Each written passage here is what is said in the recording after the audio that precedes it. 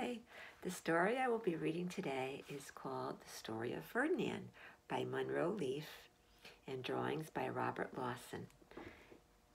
And Ferdinand is a bull, but he's not an ordinary bull.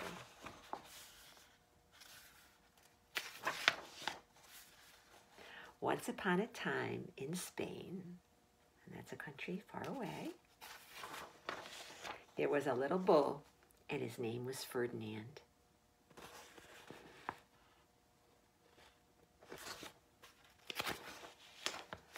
All the other little bulls he lived with would run and jump and butt their heads together.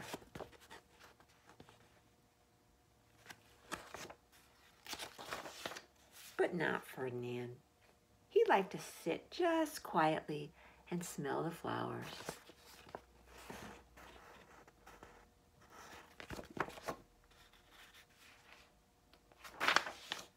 He had a favorite spot out in the pasture under a cork tree.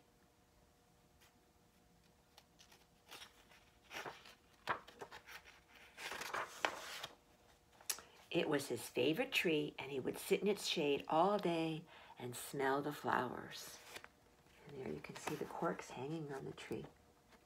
We don't have cork trees where we live.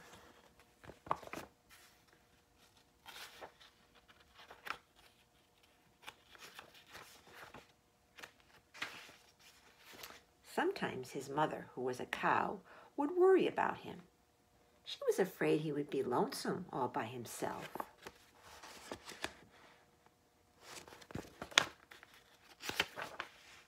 "Why don't you run and play with the other little bulls and skip and butt your head?" she would say. But Ferdinand would shake his head. "I like it better here where I can just sit quietly and smell the flowers."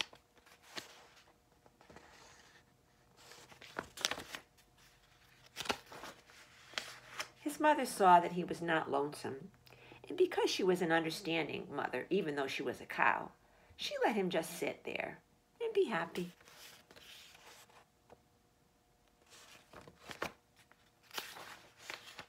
As the years went by, Ferdinand grew and grew until he was very big and strong. Oh, look how big he is now. I wonder if he still likes to smell the flowers. All the other bulls who had grown up with him in the same pasture would fight each other all day. They would butt each other and stick each other with their horns. What they wanted most of all was to be picked to fight at the bullfights in Madrid. Madrid is a city in Spain.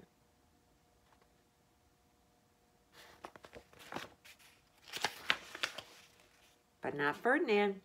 He still liked to sit just quietly under the cork tree and smell the flowers. There he is.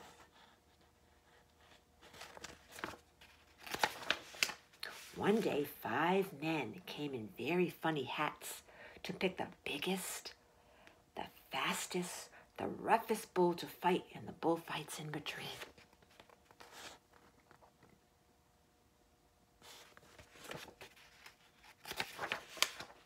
All the other bulls ran around snorting and butting, leaping, and jumping so the men would think that they were very, very strong and fierce and pick them.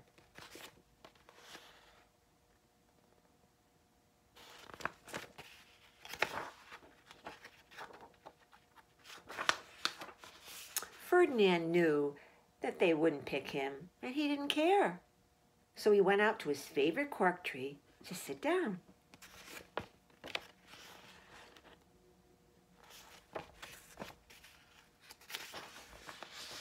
He didn't look where he was sitting, and instead of sitting on the nice, cool grass in the shade, he sat on a bumblebee. Uh-oh.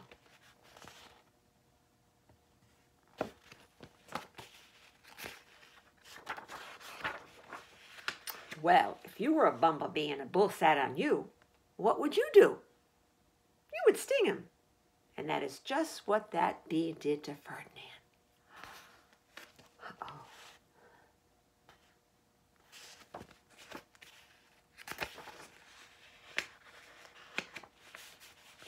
Wow, did it hurt? Ferdinand jumped up with a snort. He ran around puffing and snorting, butting and pawing the ground as if he were crazy. Oh my goodness, and if you've ever been stung by a bumblebee, you know how it hurts. The 5 men saw him, and they all shouted with joy. Here was the largest and fiercest bull of all, just the one for the bullfights in Madrid.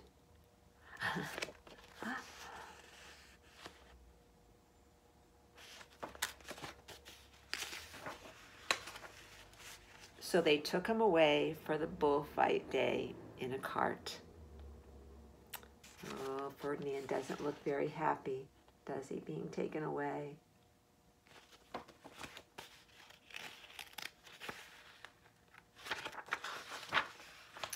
What a day it was. Flags were flying, bands were playing.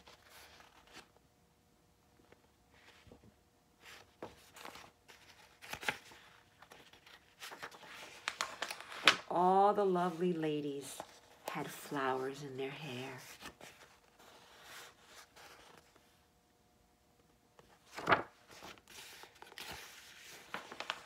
They had a parade into the bull ring. First came the banderilleros with long, sharp pins with ribbons on them to stick in the bull and make him mad.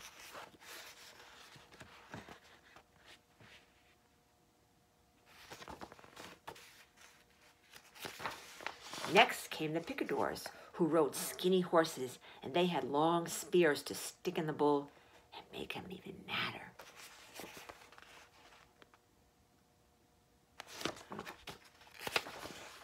And then came the matador, the proudest of all.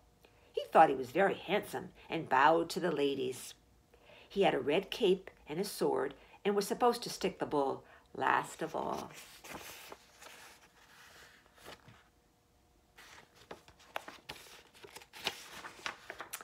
Then came the bull, and you know who that was, don't you? They called him Ferdinand the Fierce, and all the banderilleros were afraid of him, and the picadors were afraid of him, and the matador was scared stiff. Oh, look at Ferdinand.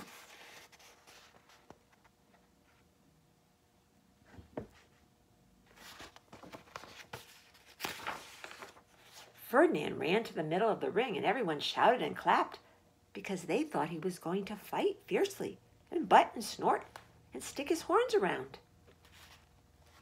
There he goes. What do you think he's going to do?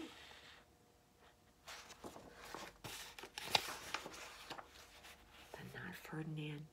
When he got to the middle of the ring, he saw the flowers in all the lovely ladies' hair, and he just sat down quietly and smelled.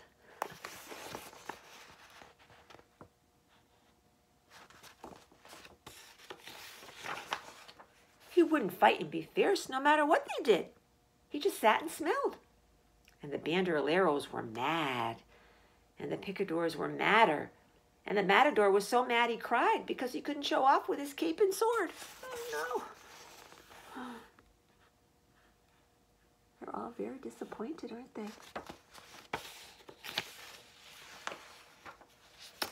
So they had to take Ferdinand home. There he is in the cart. He looks a little happier now to be going home, doesn't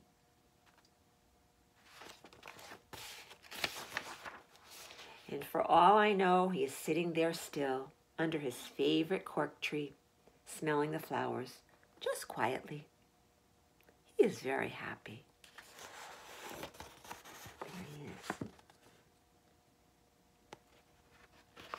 And that's the end. I hope you liked the story.